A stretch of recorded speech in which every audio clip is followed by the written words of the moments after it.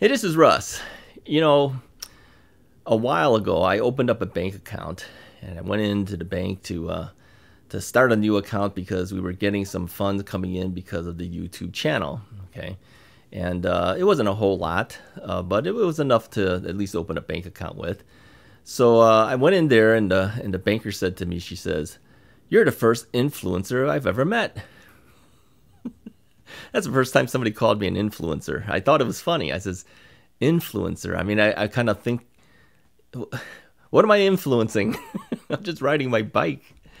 But as I thought more about it, I says, well, I guess you are influencing people because, you know, as you ride along, I talk about the bike. I talk about the accessories that I bought for it and odds and ends. And next thing you know, people are buying the same bike and they're buying the same accessories on the affiliate links that are in the description of the video. And of course, when that happens, you know, we get a few dollars here and there as well for your purchases. So I appreciate that.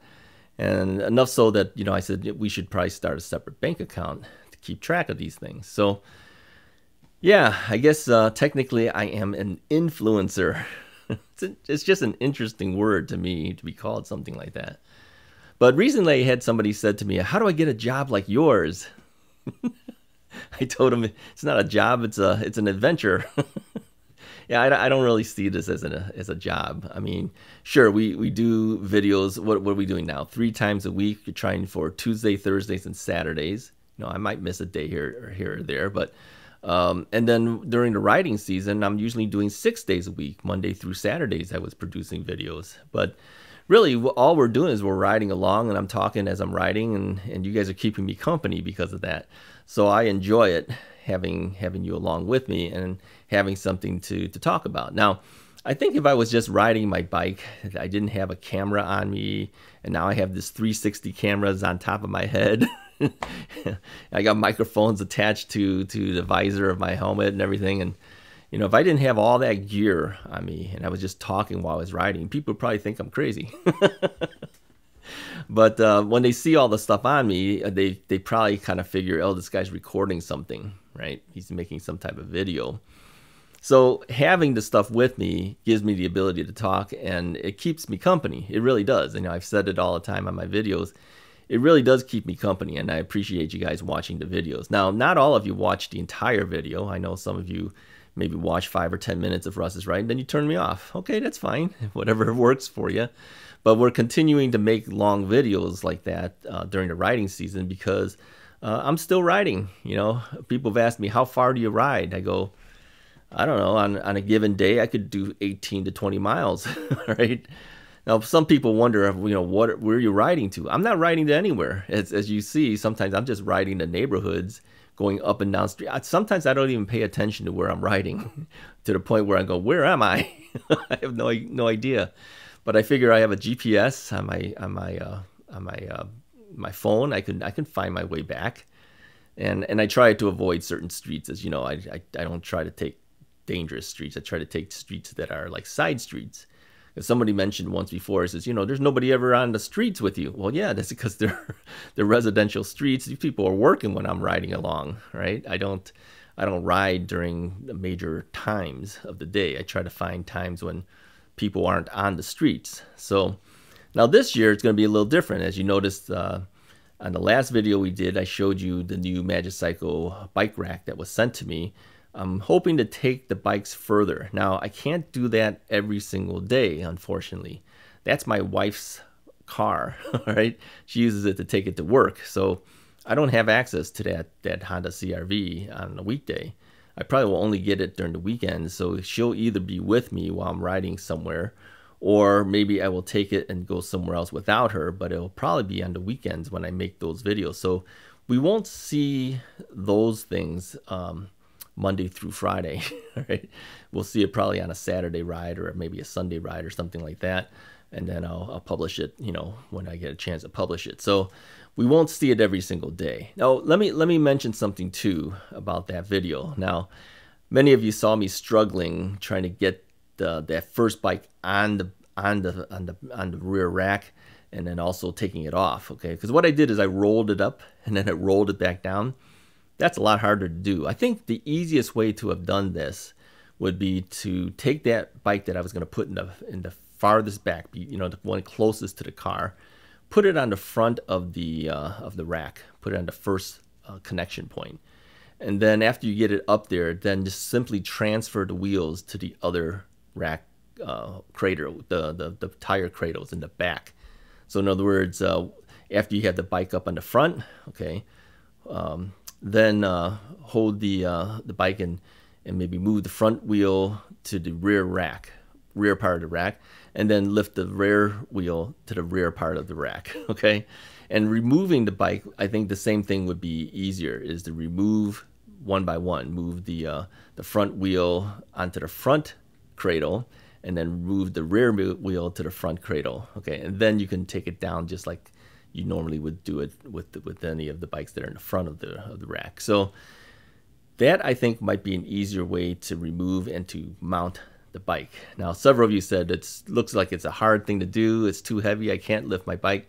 Yeah, there are some racks out there that have ramps, okay, where you can just roll it up there. But I don't know whether that would work that much on this type of rack. On another type of rack, maybe so, because we have those tire cradles.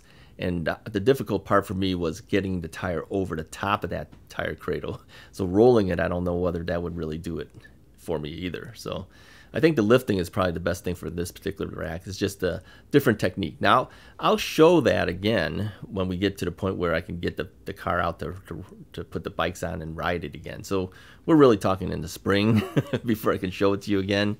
It's getting to a point now, it's pretty much winter months here. I mean, technically, we haven't even hit winter yet. If you're watching this video as it first came out, we're very close to it, but we haven't even hit it yet. But I know a lot of parts in the United States have already got snow and everything. We had our first snow, you know, several days ago. Most of it's pretty much melted off at this point, but I won't be riding at this point, so I can't really show the bike on the car again until then. I was lucky to actually do the review of the rear rack, the car rack, when I did, because literally the temperature just plummeted from that point. So yeah, if I sounded out of breath on that video, it's because I was freezing out there.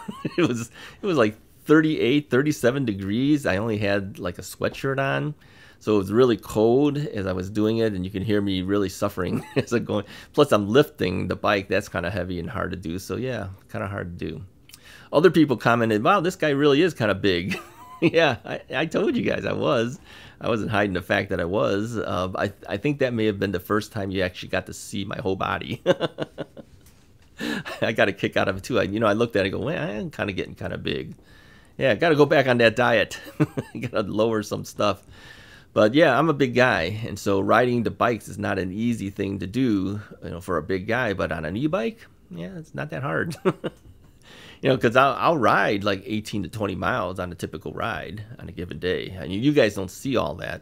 A lot of times I'm recording, and I can't keep track that, I don't want it to go over an hour on a video, because I let it run the entire time as I'm talking and writing. But as we get closer to that hour, I just kind of sign off, and it says, okay, that's enough for today, right? But I usually keep going. As long as I still have a battery on the bike, I usually keep going. So my typical rides would be maybe around 18 miles to 20 miles. Sometimes it's less, if it's cold or something, I'll maybe do, 12 or 15 miles. But 18 to 20 miles is not impossible for me. So, another question people ask is, how do you get these manufacturers to keep giving you second batteries? Yeah, that's a good question.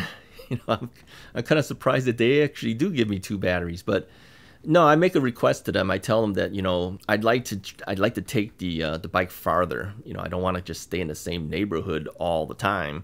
And in order to do that, if I had a second battery, I can ride further.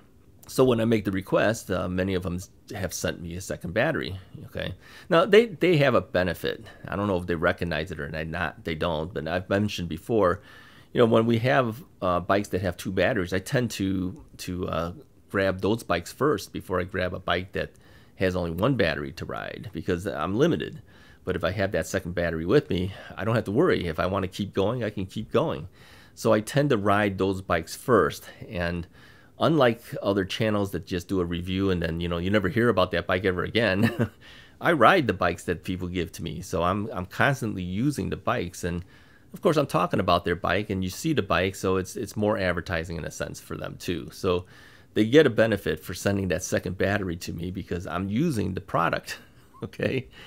Now, I've pretty much kept all of the bikes that have been sent to me. I've only sold off 2 of the bikes so far. One of them was the Me bike. And the only reason I sold that bike off is not that I didn't like the bike, it's just that I couldn't ride it because the seat was not adjustable. It's one of those like moped style bikes. And so I'm kind of a tall guy, and I was too crunched up in it. I couldn't get a full extension to ride it. I mean, if I just wanted to throttle that entire time, yeah, it's a great bike to use. But I like riding my bike like a bike as well. So I sold that one off. And then the other one was the KBO Breeze. I sold off to a friend because he really liked the bike. And I says, well, he likes it. And, you know, I was going to give it to my wife, but she really didn't use it that much. I think she only rode it one time, and she says it's okay, but she thought she would like it. But then I think it was a little too big for her, quite frankly. She likes the Magicycle Ocelot Pro a lot, and so that's the one she rides most often now. And so yeah, I let him have the KBO Breeze, but all the other bikes I still have them. Now it's going to come to a point, like I said, I'm going to have to sell bikes off if other bikes come in.